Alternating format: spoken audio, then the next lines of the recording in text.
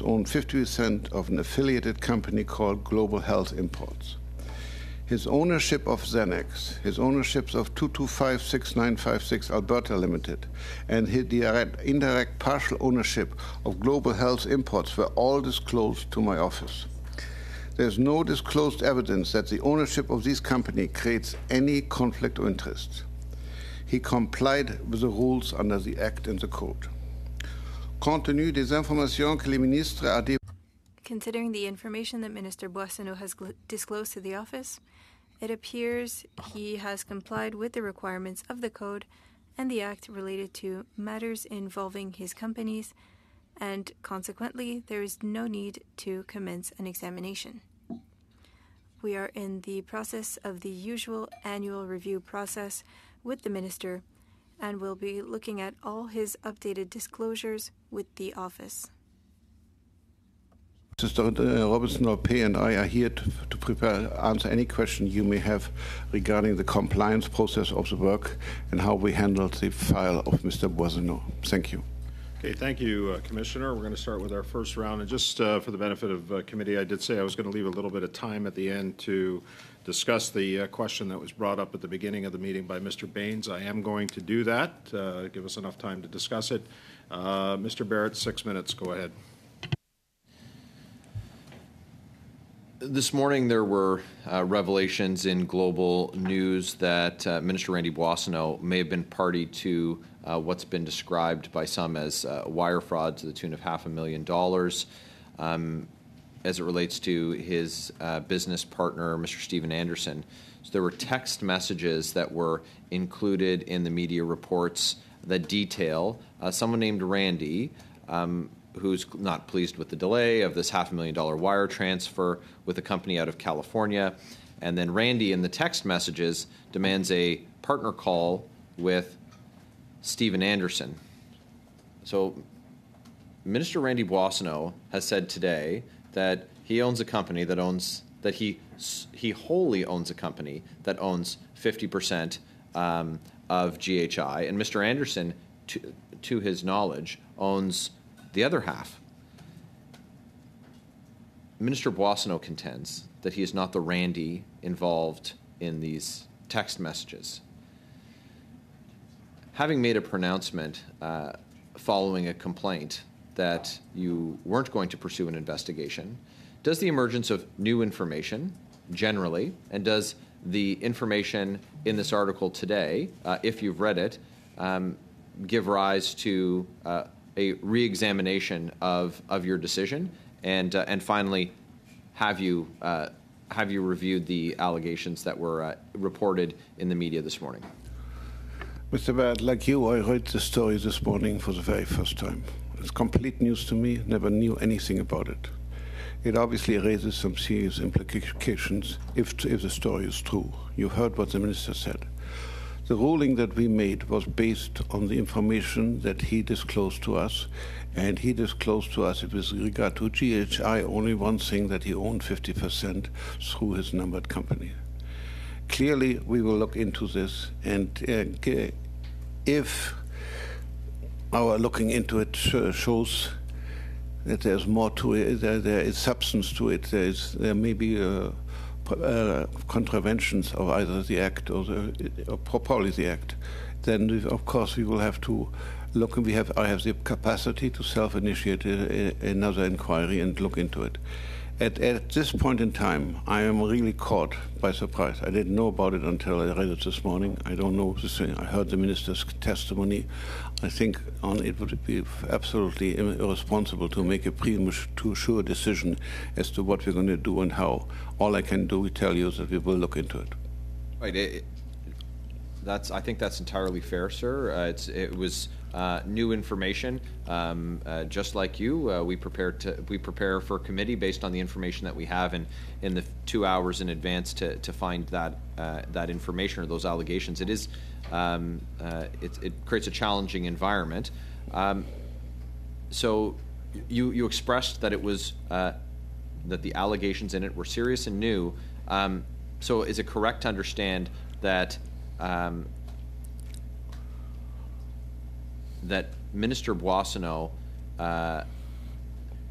didn't previously disclose that circumstance to you, and that you will be investigating these new allegations, and if necessary, you would self-initiate an investigation? As I said in my opening statement, we made our ruling on the basis of the information disclosed to us. He disclosed to us that he owned 50% indirect of GHI through his numbered company. That's all we know about GHI. All of this now is what GSI did, was involved, who ran actually it, who this Randy is that is being mentioned, did he actually do, etc. All of this is news, and as I said, all I can do is say we will look into it. I cannot make a decision on any of that because I really have nothing more than the report in which you have too from Global News and the testimony that you heard this morning from the minister. Yep, that's. I appreciate that response.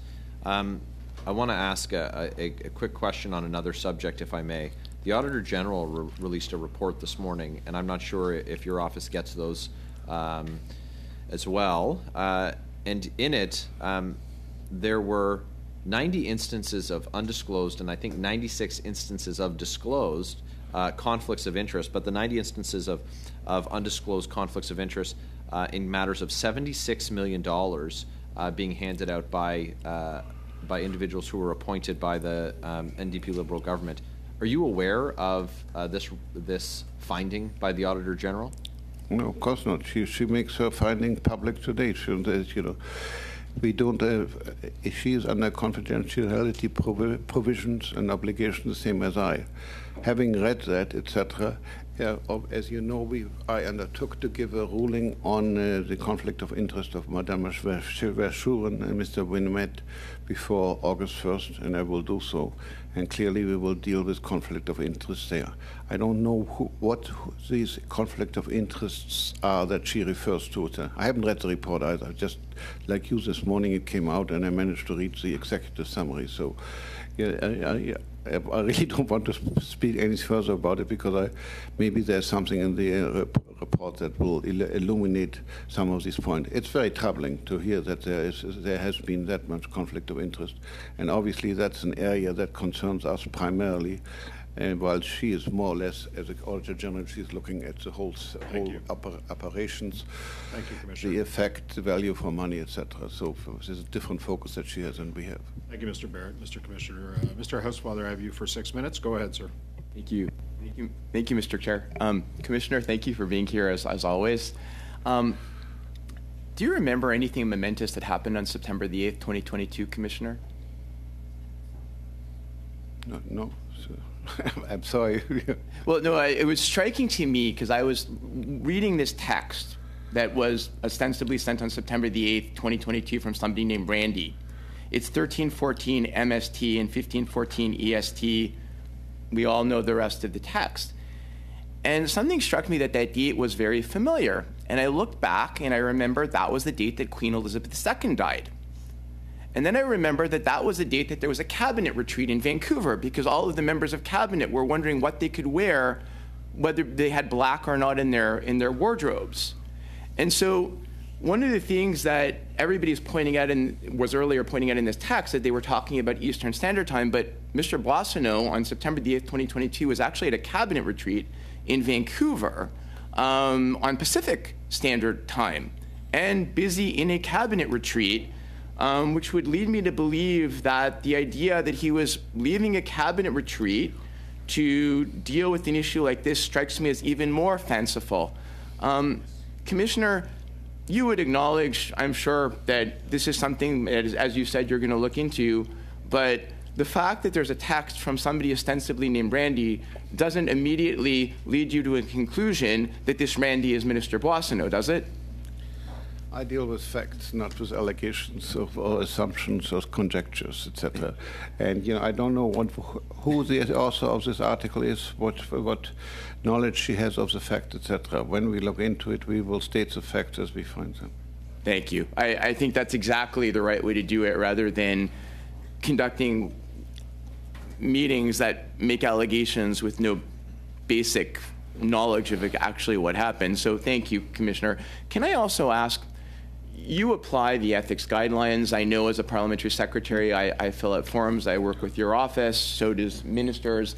And you will ask questions when you believe something on our forms is not exact or is not detailed enough, and you will form then your own conclusions, correct? Well, absolutely. I mean, as you know, each one of you gets appointed a personal counselor who then looks at your disclosures and asks questions and tries to make sure that it's understandable, everything is there, nothing is left out, nothing is overlooked, and basically guides you to make a complete disclosure. And that it's an ongoing process, and you basically have an ongoing conversation with that person, especially since you also have the obligation to update the information should there be a change.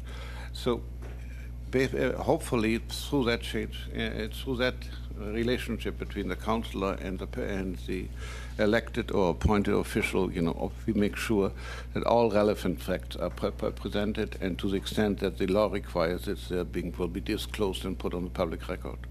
And agreed. And I find that iterative conversation with the councillor is incredibly helpful in making sure that on both sides there's clarity and you avoid ever having a conflict or being perceived to have a conflict. One of the things that's been raised is the issue of monies being paid from a company to allegedly to the minister after the fact of assuming cabinet. You are, of course, familiar with the concept of closing a deal while you're with a company and thereafter obtaining money that was due under the initial contract into the company, even though you're not working any longer for the company. Is that something that's a process that's understood under the Act and recognized, and that could be worked through with the councillor? If there is a payment that in effect you earned prior to being elected and has not been paid, that becomes an outstanding debt which you're entitled to collect, and it's not in violation of any part of the Act. And at times that time is uncertain because it's based on actual sales being made after the fact. Or maybe become some certain event has to happen, or a certain thing has to be achieved before the amount becomes due. But still, if that event happens subsequent to your election, it still becomes, at that point in time, in effect, a debt outstanding which you're entitled to collect. Right. So there's a lot of things that you can use words to distort the actual facts of what happened and make look bad when actually they're perfectly normal and covered under the disclosure forms and the Ethics Act. And I think, unfortunately, this is one of those cases where there's an attempt to make something look unkosher when it actually may very well be kosher. And I trust you, Commissioner, will be the right person to look at that. So thank you very much. And if you have anything else to say, otherwise I'll turn the time back. Okay, Commissioner, we've got 40 seconds. Do you have anything you want to add to that? No, all I can say that the documentation that was disclosed to us and shows that there's an outstanding amount owed to Mr. Boissonneau for works that he conducted prior to being elected, and that was being paid to his company subsequently to his election. Okay. Thank you, Commissioner. And just, again, for the benefit of members, the lights were going off. It wasn't a vote. It was a quorum call, so we just checked on that. Monsieur Fortin, vous avez 6 minutes, s'il vous plaît. You have 6 minutes. Thank you, Mr. Chair. Thank you, Mr. Commissioner, for being with us today. I heard your testimony, and I heard Mr. Boissonneau's as well. And you listened to him, and everything seemed to be compliant, but you are surprised, as are we all, after reading this morning's article. It is too soon to comment on such an article. We'll have to verify the facts. I imagine that's what your office will do before you comment. But I have more general questions on the work of your office. The ethics, or rather, we often have strict requirements for the Ethics Commission, especially regarding government members, and I think that we are right in having these strict requirements. a member of the government should go above and beyond for anything regarding ethics. And I believe that your reputation is excellent and that you do great work. That said, I would like to know, do you believe that the tools that you have at your disposal currently allow you to do reliable work, or should there be improvements to the legislation to allow you to do a more in-depth assessment? Answer.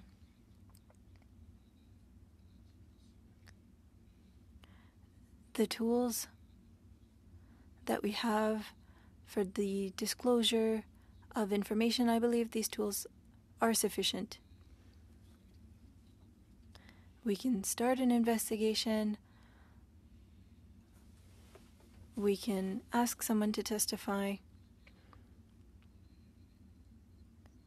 We have the power to insist.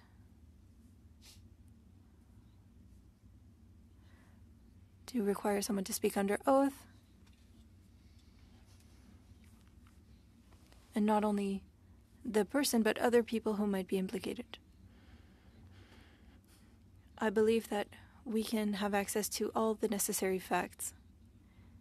The legislation dates back about 30 years, and there are certain provisions that are hard to implement, but for investigations, the tools are adequate. Okay, so you think it is sufficient, but the reliability that we're requiring, is it enough? Do you feel like you're asked to do too much in your investigations, or do you feel like you would like to go further, dig deeper? Or do you believe that your investigations are reliable enough? Well, we need to start with the goal. What's our goal? As I said, we're not trying to find guilty persons. We want to facilitate interactions between the private and public domain. An elected official or an appointed official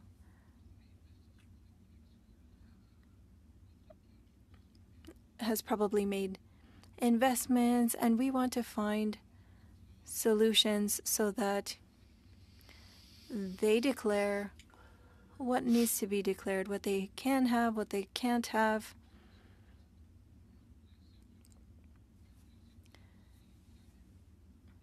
Now, if there are suspicions, or if there are allegations, or that something is hidden,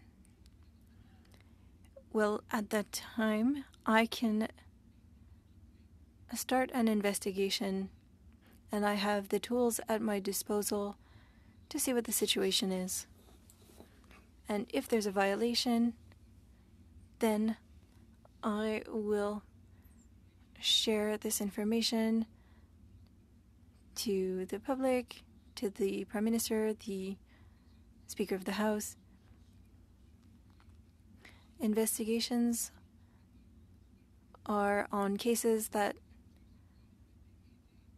are not compliant. We want to help elected officials to avoid conflicts of interest.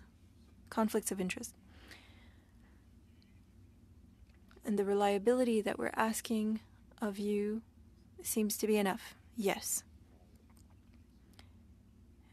During your mandate, not only in this affair with Randy Boissonneau, but other affairs, do you believe that you are facing any pressure from the government or others that may seek to sway you in one way or another? No. There is no pressure being put on the office. Most respect the neutrality of the office. What we do is confidential and objective.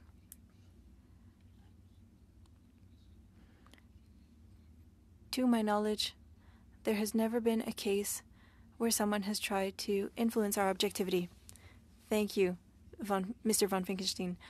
I would like to thank you for answering my questions in French. I greatly appreciate that. Thank you. Le commissaire est... The commissioner can speak French. We have noticed that experience in the past. 6 minutes. Go ahead. Thank you. Mr. Commissioner, you may have, first of all, I'll just ask, I don't want to leave. Were you able to watch the last round of questioning? Yes. With Mr. Boissonneau here? Yes, I was. Would you recall my exchange with him about listing of companies, the numbered company versus the operating as? Yes. You asked him to do that, and I understand he undertook to furnish such a list. Well, we hope he will. My question through to you is that when disclosures are made, what are the requirements? If a company is a numbered company, is it required to disclose who it's operating as in order to provide public disclosure? Well, the disclosure is very simple. You can own a company. You can have an interest in it. That's no problem. You can't run a company if you're elected and you're appointed minister. Here, the purpose of the disclosures, if I could, sir, is to identify to the public who the beneficial owners are of companies. It is my suggestion that numbered companies that do not actually list who they're operating as obscures the beneficial ownership. Would it not? Why is a numbered company obscuring official ownership any more than a non-numbered company? I'm sorry, I don't get the because, point. For instance, if there's a numbered company operating as the Nevis Group, and the Nevis Group is the one who's listed as the contractors, but on the disclosures it only shows the numbered company, then an average person would assume objectively that they couldn't make the connection between the numbered company and the operating company, the new named operating company. The disclosure is not made for the average person, first of all. It's made for the office, right? And only the portions that have to be disclosed and put on the public record, we put on the public record. Obviously, if you have a numbered company which also operates under a name, it would be appropriate to disclose both. You know, if you don't do that, as I mentioned before, each person who's appointed gets a counselor to advise him on, and if the councillor would certainly ask you, say, you own 3509 Limited. Does this company operate under a trading name or not? And that would be disclosed. Is that part of the standard questions that advisors would provide to cabinet ministers? I would hope so. I can't I have 53 people working for me. I don't know whether they all do that, but they should. I mean, clearly. Could you please report back to this committee, sir, about what questions are required for disclosure for cabinet ministers? Because for me, I'll state to you, it is a material non-disclosure to omit who your operating name is when it comes to procurement. Now, the crux of a conflict of interest, as we've talked many times, sir, you and I, about not just the actual conflict, but the perceived conflict.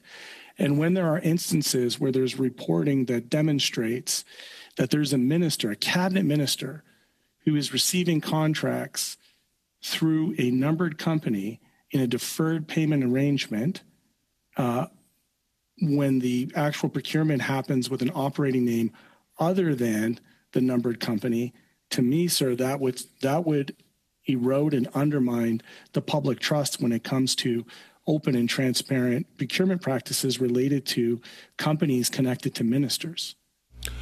Well, first of all, Lynn, you want to answer his questions regarding what questions councillors put regarding numbered companies? So essentially, when the office is informed of a private company or any other company, the requirement to disclose either the numbered company or the registered company name or the corporation's legal name, its trade name. It doesn't matter right now at this present time whether they report one, both, or not, or just strictly the numbered company. So in those cases, we will go back to the minister or reporting public office holder, asking whether or not there is an operating name, if the company is operating under a legal name or another name. And if we do have that name, then we will make it public.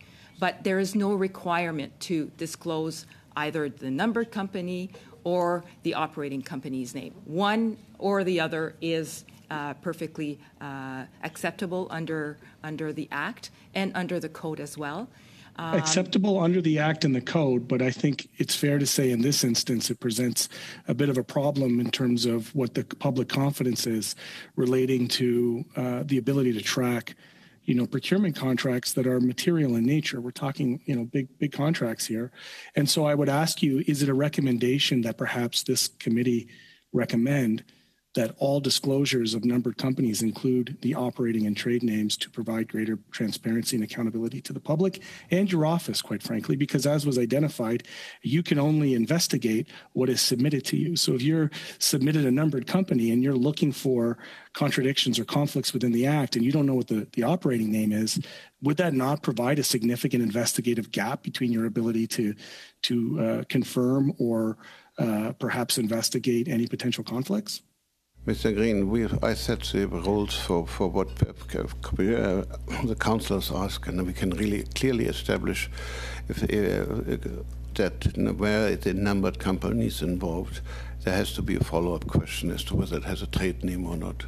And if so, that has to be disclosed. I mean, we're not trying to hide anything. I'm not trying to help anybody to hide anything. So it's something that we can easily... Just to be clear, that's not my assertion. I'm not suggesting you... No, I understand, but I just wanted you to understand we're at the end of the time. We're talking about internal procedures here. It's something very easily can be achieved. Okay, thank you, sir. Thank you, Mr. Green. That concludes our first round. We're going to go to 5-minute rounds. I'm going to start with Mr. Currick. Go ahead. Thanks very much, Commissioner, and thank you for coming back to the committee. One of the challenges I think we have here is that there's questions about who this Randy is. You've mentioned those questions. I know that was certainly the conclusion of the last round. That is still an outstanding question. I would just ask, though, that it seems to me that in this question about who is Randy, if the principals involved in this company and they exchange accordingly, a thought that they were in fact referring to a minister of the Crown, even if that minister wasn't involved in that, and there was benefit derived from that, is there some ethical challenges that you would have with that? The task of the office is to ensure there's no conflict of interest and to avoid conflict, help people avoid conflict of interest.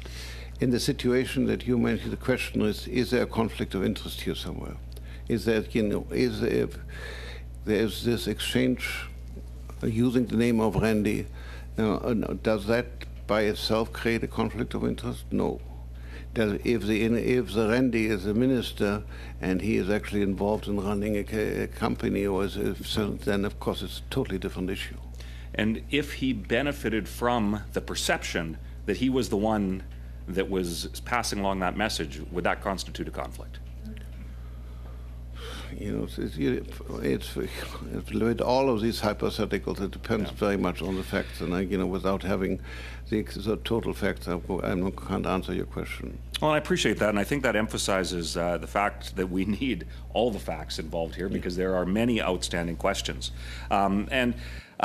Just curious, Commissioner, did you have a chance to refer or your office review the deferred compensation agreement that Minister Boissonnault received as a result of work that he didn't do well as a minister? Did your office have a chance to review that? I don't think it was a deferred compensation. It was amount of service that he rendered for which he had not been paid. Did we actually, Lynn, do you know the details of this? I can only confirm that we saw the information of what is owed from Navis to the numbered company, but we did not review an agreement per se.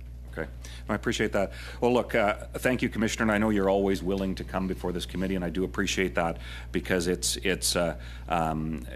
appreciated. And as we get more facts, I know that you and your office will be hard at work looking at that information. But because, Mr. Chair, it's clear that there is some outstanding information that is required in order for us to be able to effectively evaluate this, whether it's the question about who is this Randy or whether it's the whole series of challenges associated with what we've been, this committee has agreed to study here today. I would move a motion, and I hope that there would be support for what even the Liberals have suggested that we need, and that is to find out the facts. So, Mr. Chair, I hope that we can find agreement amongst this committee for the following motion. That in light of today's media reports and Minister Randy Boissonnault's testimony, the committee call on Stephen Anderson, Kristen Poon, and representatives of the Gowrie Group to appear before the committee individually and testify forthwith for no less than 1 hour each on or before June 20th, and the committee seek additional resources to facilitate these meetings if needed. And then, Chair, I would just make a brief comment on the motion. Just let me just stop you there. Have you circulated that motion to the clerk, Mr. Kirk? It's on its way. Okay. So the motion is in order, and I'll give you the floor for some brief comments. I'm going to ask the clerk to circulate that as soon as she gets it. Go ahead, Mr. Kirk. Thanks very much, Chair, and I hope that there's agreement because certainly what the Liberals have suggested, while making some pretty outlandish accusations about, and quite frankly, the minister's conduct was, I've never seen a minister be so partisan before a committee than what Minister Boissonnault was this morning. And certainly there's concern about that, but you'll note in this motion, Chair, that it is, we are not calling back the minister. We want to get the facts. We want to ensure that Canadians can find out exactly what happened. So certainly if there is further information that requires the minister to be recalled, I would hope that we could find agreement amongst the committee. That this is simply to further ensure that Canadians are in fact getting the answers that are deserved when it comes to this matter. And I know Mr. Green as well had mentioned that there's some follow-up needed, and I know that that the Commissioner is always very willing to work with this committee. So with that, Chair, I would simply conclude my remarks by hoping that all members of this committee would support the simple request to get to the bottom of the very clear and outstanding questions that come about as a result of the discussion that we've had here today. Thank you. Okay. Thank you, Mr. Kirk. The motion has been moved. I do see your hand, Mr. Green, and then I've got Ms. Damoff's hand on the motion. Commissioner, I'm just going to ask that you hang on for a few minutes until we deal with this.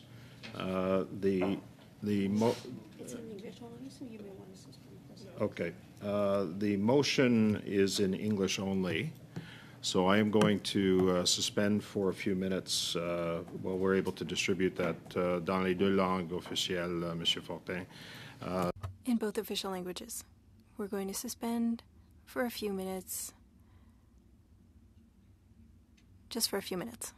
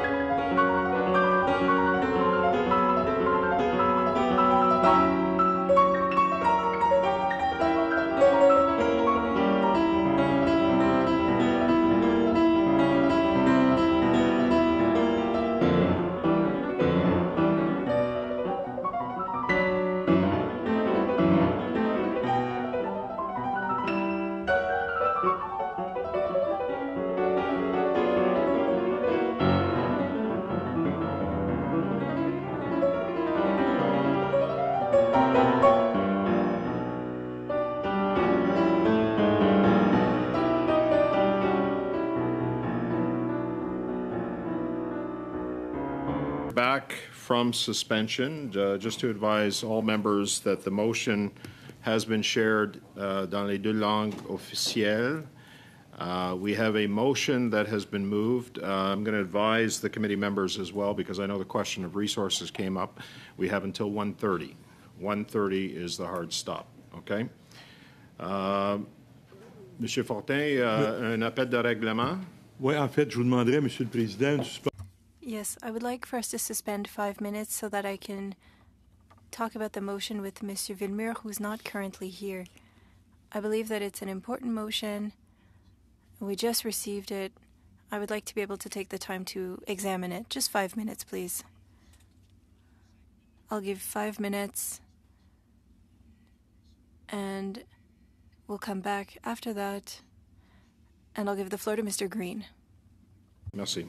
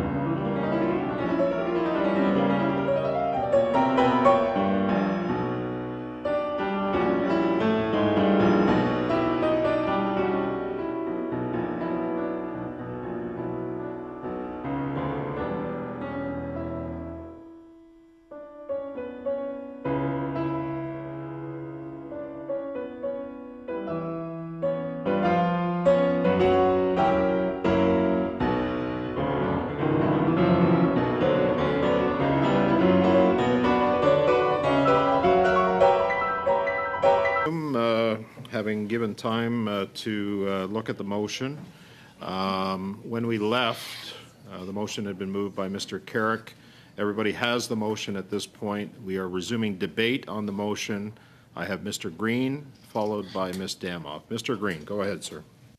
Thank you very much, Mr. Chair. And you'll note in the past, I've, as an opposition member of this committee, supported deeper dives into government dealings. I certainly support a greater inspection into what's happened here and a better understanding, and a request for having these witnesses, to me, make sense. But what I will tell you is one of the biggest frustrations I've had with this committee is when, and it's happened in the past, where you yourself, sir, have booked meetings without consulting the other parties, and I would reference the Bloc and the NDP or even the Liberal side when it comes to the committee work. And so while I'm supportive of this motion, what I'm not supportive of is the caveat that says that the committee seek additional resources to facilitate these meetings if necessary. To me, having learned from past mistakes, I'm going to go on the record and say I am no longer in support of a committee structure that allows a chair or the official opposition to direct the course of our work without consultations of the other parties. So for that reason, I'm going to put an amendment on this, and I'm going to move that we strike after it says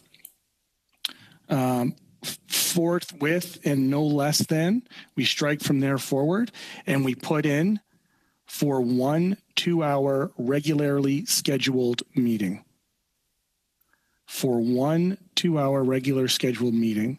And the reason why I do that is because I think that we can have all of the witnesses arrive, provide testimony with 5-minute openings, have the ability to question and examine and cross-examine, and only use one regularly scheduled meeting. So we're not in a scenario where you all are booking meetings without consulting the other parties, kind of at your convenience and your will. So that is the amendment that I put. I'm in support of pursuing this, but I'm not going to just give you the ability to do it kind of at your own leisure or prioritization. All right. Thank you for that, Mr. Green. So just so that I'm clear, your move test for 1 2-hour regularly scheduled meeting, and I assume that you are keeping before June 20th, correct? I mean, I just need, I think, Mr. Chair, what needs to happen at this committee is we need to have a subcommittee that plans work in accordance with the courtesy of including the other parties on the work schedule. And so if we have a subcommittee that plans the work and this is prioritized by way of a regular motion that is directed by committee, then yes, it would be before that. But what I do not want to do is give you the ability to determine when that's going to be without consultation to us. I would state, the obvious, which is that we're 25 members in our caucus without the infinite resources that both the government and the official opposition have. So we have to take our scheduling and our timing and our staffing into account when we make commitments for additional work. And this notion that when we don't concede to the whim of you as the chair, that we're somehow complicit in a cover-up is a cockamamie way of impugning what our work is here as New Democrats. And we even heard it today with these ridiculous references of an NDP Liberal government. I'm not on for that. But what I am on for is holding this government accountable. And what I am on for is using the traditional courtesy of our committee to have a planning committee that allows the committee to direct the work and not just the Conservative Party or you, sir, as chair. Thank you. So we do have an amendment. On the amendment, any discussion on the amendment? Go ahead, Ms. Damoff. Thank you, Chair. On the amendment. Yes, I know. Thank you, Chair. And I would just say that we have the commissioner here right now, and I know that it was very important to the committee that he be brought before the committee to offer testimony, and instead we've been sidetracked. He's already said that he's going to be looking into what he read in the newspaper, and so I think we should let him do his work, and so therefore I move to adjourn debate. Okay. So we have a motion to adjourn debate on the motion amended by, or the proposed amendment by Mr. Green. There's no discussion on adjourning the debate on this motion, so do I have consensus? I'll ask for consensus. No? Okay. So we're going to go to recorded vote. Madam Clerk, on the motion by Ms. Damoff to adjourn debate. Go ahead, please. Mr. Baines. Yes. Ms. Damoff. Yes. Mr. Fisher. Yes. Mr. Longfield. Yes. Mr. McKinnon. Yes. Mr. Brett. No. Mr. Brock. No. Mr. Couric. No. Monsieur Fortin. Oui. Mr. Green. No. Yeas 6 pour 6, nays 4 contre 4. Okay, so the motion carries to adjourn debate, so we are adjourning debate. We're returning to our next line of questioning. Mr. Couric, your time was concluded. Just a point of order, Chair. On what's the point of order, Mr. Couric? So adjourn debate. Now, just for clarification, a motion to adjourn debate on the amendment to the motion. So does that adjourn debate on the entire debate on the motion? That's correct, or simply the amendment that was being debated? It is to adjourn debate on the entire motion, including the proposed amendment. Now, a member can resume debate at any time at a future meeting that they have the floor on this matter, and we would continue on that, on the amendment as proposed by Mr. Green. And then, of course, the floor would be open for interventions at that point. Okay, so that's, does that clear it up?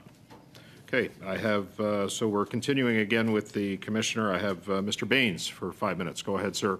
Just keep in mind, we've got till 1:30, and I'm going to need a little bit of time here for discussion on the issue that Mr. Baines brought up at the beginning of the meeting. Mr. Baines, go ahead for 5. Thank you, Mr. Chair. And again, thank you for your patience, Commissioner and Director. Thank you for joining us today. Can you please explain the difference between what a minister has to disclose in their disclosures versus a member of Parliament? Is there more scrutiny for either or? Yes, I mean, the member of Parliament has to comply with the code, right, which sets out what you can do, what you can't do. Big exception, which we discussed at one point in time, for instance, was sponsored travel. There's no prohibition against sponsored travel for members of Parliament. However, once you become a parliamentary secretary or minister, yes, you have to live up to the Act, and the Act specifically specifies various things that you can or cannot do. One of them is, for instance, you cannot operate a company, you can't be involved in a company, you can own it, but you can't operate it. Another one is extensive provisions against gifts, provisions that controlled assets, what you may own or what you may not own, or what you have to put in blind trusts, etc. So it's a very complex set of regulations that are applied to what we call reporting public office holders, i.e. ministers and secretaries of states and basically OIC appointments. That's much more stringent, much more limiting than people who are elected at House of Commons. They obviously have to avoid conflict of interest, they have to recuse themselves, etc. But there's all sorts of outside activities that as a member of Parliament you can do which you can't do as a minister. Do you believe your office has done enough to sort of educate the members on the differences between what rules are more stringent versus say an elected official? Right. We try to educate as much as possible. We just developed an online tool for members of Parliament, which we give. Once you're elected, first of all you get a training from us. We are asked to.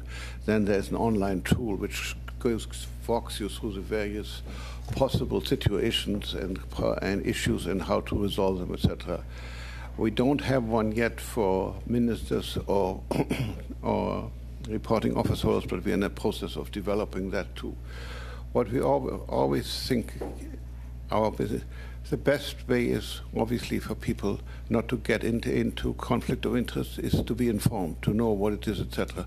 That's why we also, for every single person who falls under the quota, we appoint someone in our office. This is your contact. In view of any issues, talk it to that person, and that person is there to help you.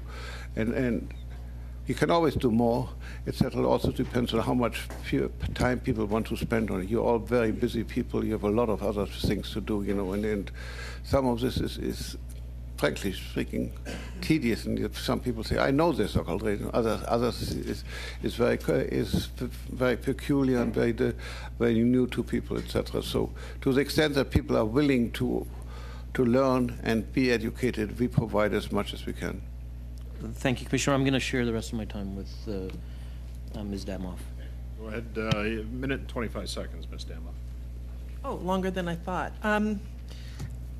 Commissioner, I wonder if you could talk just briefly about how more rigorous the requirements are for ministers and parliamentary secretaries, not just on sponsored travel, but the actual form itself. Okay, I think the expert on the form sits beside me. So, Lynn. So essentially, I would say the forms are pretty much identical between the MP code and the Act. Why? Because we ask for information about assets, liabilities, investments, companies, businesses. We ask about outside activities under both regimes. However, as the Commissioner explained, there are more stringent rules with regards to measures that reporting public office holders, including ministers, will have to abide by versus a member of parliament. So things like not owning stocks. You can own mutual funds.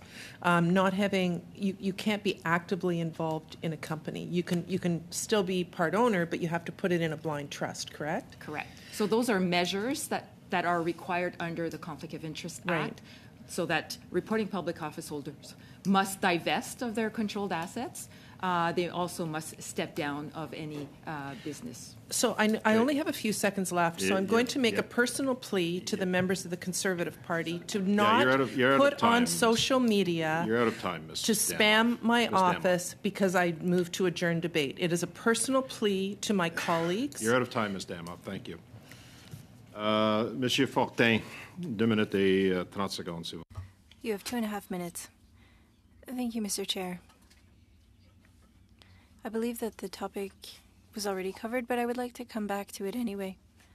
I just want to be sure that I understand. Mr. Commissioner, you will be doing an additional verification of what was seen in articles this morning from the Globe and Mail, I believe. Is that correct? We will look at the facts and determine whether or not we'll need to carry out an investigation.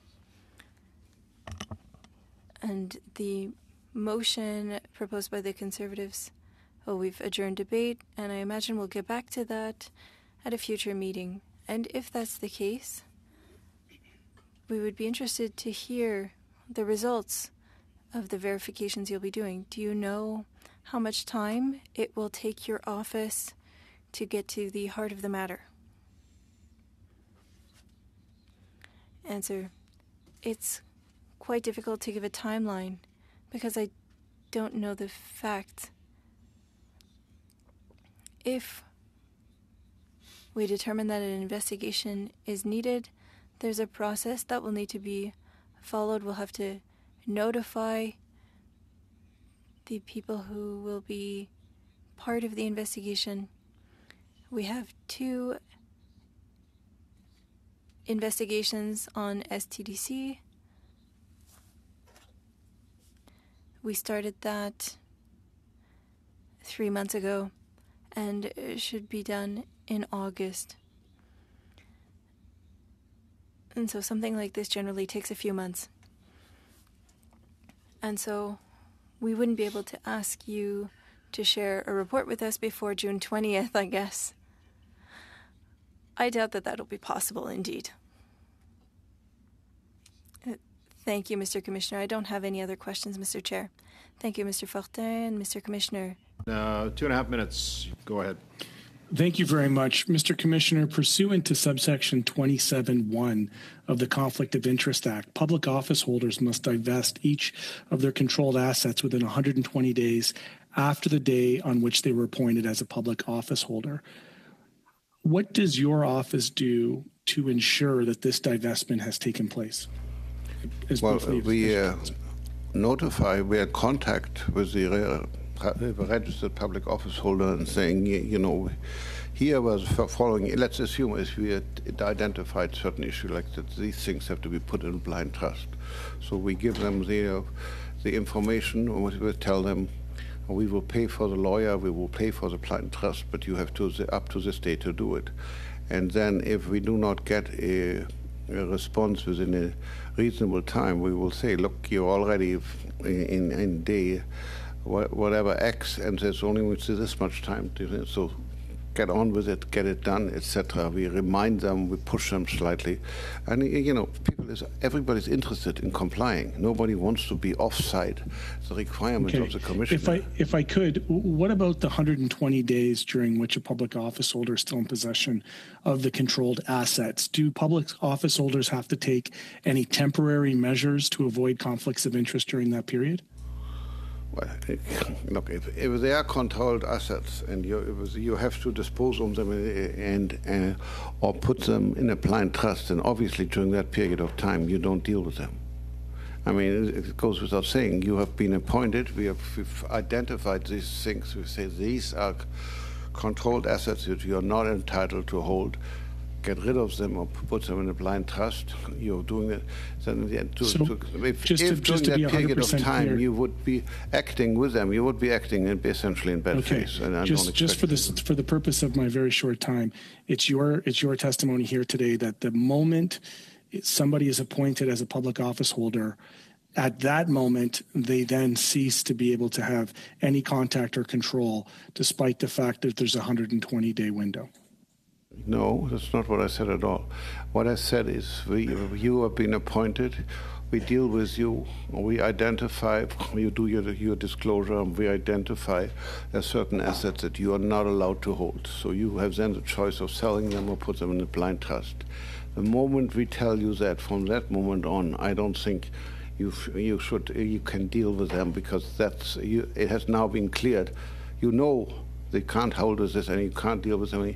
You have up to the end of the 120 days to either get rid of them or put them in a blind trust, yet you're certainly not dealing with them in the meantime.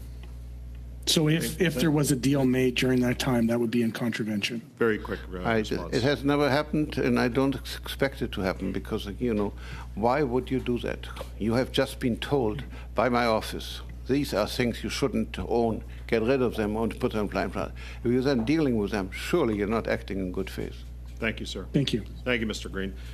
Mr. Commissioner, Ms. Robinson-Dalpy, on behalf of the committee, I'd like to thank you for your appearance today and appreciate the time that you've taken, and always appreciate the expertise and the work that you do. And I wanted to say thank you to your staff as well, Mr. Commissioner.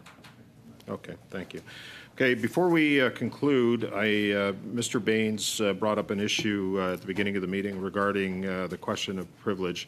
Just to remind the committee as well that it's not up to the committee to determine whether a question of privilege happened. It's whether it touches on a question of privilege.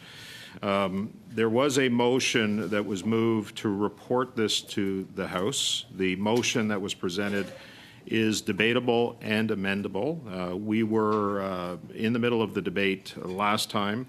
The meeting was adjourned, which therefore means that the debate of the motion was adjourned as well.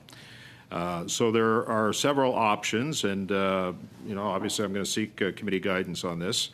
The first option is that a member can move a motion to continue debate when they have the floor at the next meeting, at which point the debate would resume if a majority of members decide to resume debate. The other option because the plan, frankly, was to try to get to this report that we have sitting, the consideration of the draft report on the data collection technological tools, because I think it was the will of the committee to have this presented before Parliament rises. We haven't even started that at this point, but we can certainly go in that direction, or we can resume debate on the motion that was presented to report this to the House. So I'm seeking some feedback from committee members on this, on where they want to go in the next meeting. Mr. Barrett, go ahead. Yeah, Chair. I would like to proceed with the consideration of the draft report. However, our last two meetings where we attempted to do that was unsuccessful. If the committee is going to be dealing with committee business, I would like to deal with the business that Mr. Kirk put forward today, and debate was adjourned on it, and I think that there is interest from members to consider that matter as well. So